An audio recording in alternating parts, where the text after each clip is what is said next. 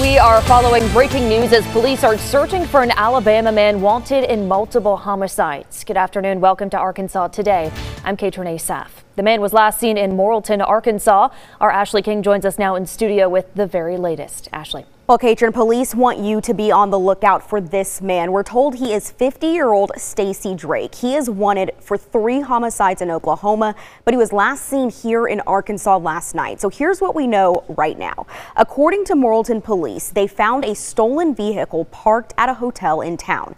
That vehicle was from the scene of a double murder that happened in Oklahoma. Police say Stacy Drake was seen on the hotel's security video in the parking lot of that hotel near the stolen vehicle. Investigators searched the hotel, but they did not find Drake. Arkansas State Police have confirmed Drake is wanted for 3 homicides in Oklahoma stemming from 2 separate carjackings.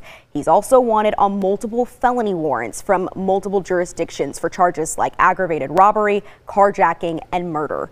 Drake is described as having brown hair and eyes. He is 5'11" and weighs 185 pounds. His last known address was in Birmingham, Alabama. Now, police are considering Drake armed and dangerous, so if you see him, you are asked to not approach him, but to call 911 immediately. I'm Ashley King. Back to you.